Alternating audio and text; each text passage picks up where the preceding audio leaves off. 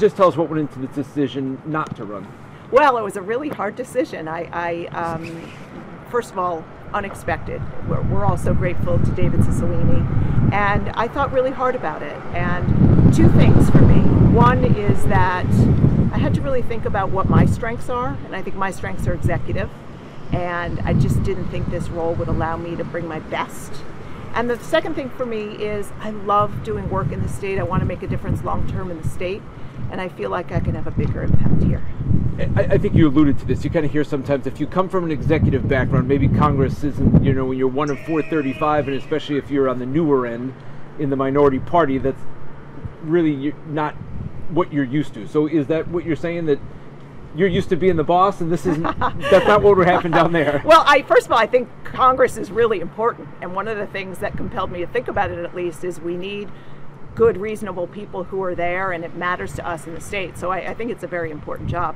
But for me, I love leading teams of people. I love coaching people, inspiring people, and that's what I've been doing in the last 6 months, and I hope to continue to do it.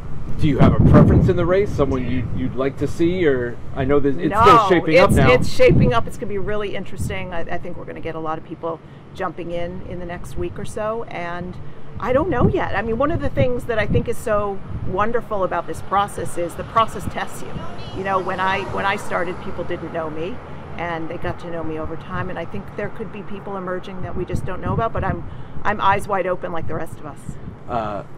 I know everything else is a long ways down the road. Do you have anything else in your sights? Would you be planning to run for governor again in a few years? Well, I don't know. I'm not running for anything right now. I really am loving what I'm doing, and I want to be in a position where I can give back to the state. And I don't know what the world will look like in a couple of years, what my family situation will be in, what the state looks like, but I want to continue to serve between then and now.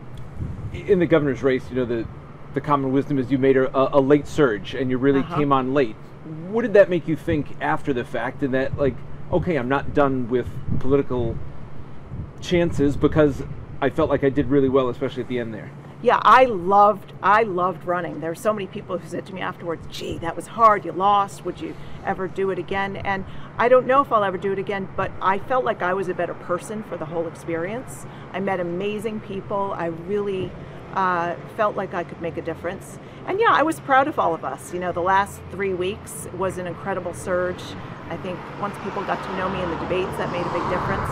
And so I walked away feeling really proud of the whole team and eager to have an impact, as I'm saying. All right, so for now you're in the private sector and also helping out with some nonprofit organizations? Oh, I'm having so much fun with what I'm doing. Basically what I did after the race is I reached out to a lot of people I got to meet in the state, and I said, I'd love to help you if I can. And so I'm doing work in education. I've got work going on in Johnston on the school construction committee. I'm doing some work in Central Falls on a whole host of issues, mental health and education, and I'm also helping Sophia Academy in Providence. I'm also doing work in healthcare. I'm helping raise money for a new women and infants birthing center, and the labor and delivery room that they have at Women and Infants is 34 years old. I had my 4 children there, and 81% of all babies in the state are born at Women and Infants, so I'm really proud to be working with them. And then I'm working on some ways that I can help with economic development, some connecting businesses to leaders in the state, medical device segment, life sciences, so opening doors so people can start to connect in the hopes that we can have more good jobs here in the state. Do you have any contact with the governor or his administration? Do they reach out to you, or no? Is that I haven't had any contact with the governor, but I'm meeting with a lot of really great people, so it's very inspiring. Hi everyone, it's Patrice Wood from NBC 10. Thank you for checking out the NBC 10 WJAR YouTube channel. Click the links on your screen for more stories from across Southern New England. And don't forget, hit the subscribe button below and get notified anytime we post an update on YouTube. As always, thank you for turning to 10.